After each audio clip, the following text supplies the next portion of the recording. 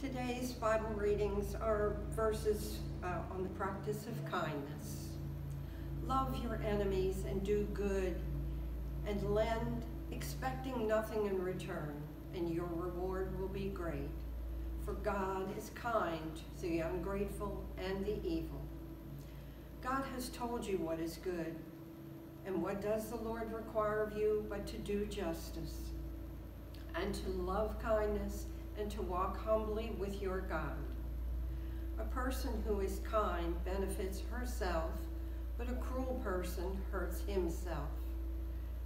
Be kind to one another, tender-hearted, forgiving one another, as God in Christ forgave you.